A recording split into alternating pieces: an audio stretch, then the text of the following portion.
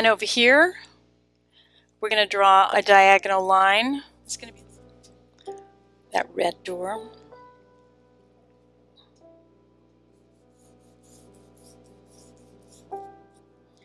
One of the things that makes this work so well is that very dark area.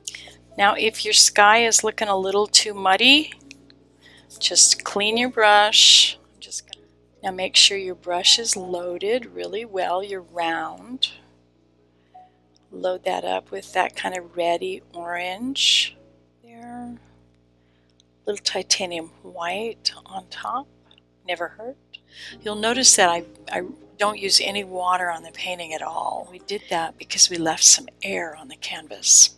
Okay? All right.